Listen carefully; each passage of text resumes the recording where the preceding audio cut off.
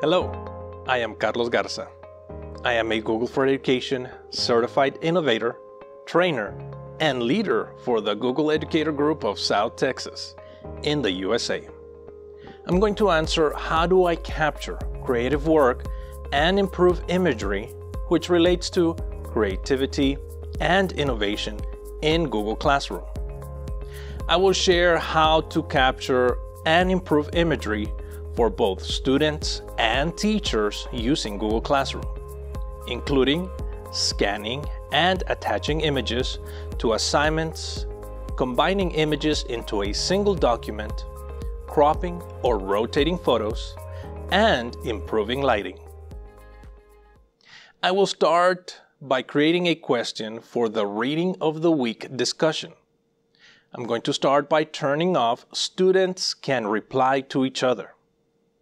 I will attach two documents which were given to me on paper. As I tap on the paperclip icon, you will see different options to attach a document. I'm going to select Camera. Next, I'm going to select Take a Photo. I'm trying to take a photo of this image. However, my phone is casting a shadow. I'll look at the angle of lighting. If the light is right above or behind me, there will be a shadow.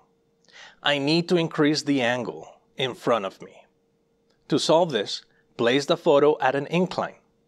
In my case, I will prop the document on my computer screen. I need to turn off the screen for this. Now, I'll take the photo. To fix this, I'm going to accept the photo for now. First, I'm going to tap on the image icon for the photo I just took. Next, I'm going to tap on the pencil icon to edit the image.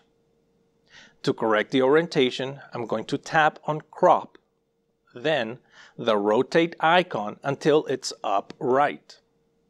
Next, we need to change the perspective of the image. I'm going to tap on the Transform icon. Then, I'm going to tap on the Auto button to auto-transform. If that doesn't appear or it doesn't work, I can always adjust by dragging the corner nodes to the corners of the image. When done, save, and back. Now I'm going to attach the reading. For this, I will have to use the option Scan Pages. Once you have the correct lighting and contrasting background, take the first photo and tap the check mark to continue. I'm going to change the name of the file by tapping on the title.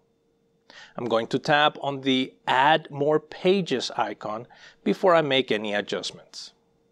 I made a mistake on this image, so I'm going to retake it. I need to adjust the color for this one. I think black and white would look best. This page also needs to be rotated. I want to make sure that this page is cropped correctly. And this page is here twice, so I'm going to remove it. Now that I have reviewed my documents, I'm going to save it. Next week, I'm going to turn on Students Can Reply to Each Other to engage them in a virtual discussion. For students, the steps are similar. The difference is that students will be submitting their assignments as shown here.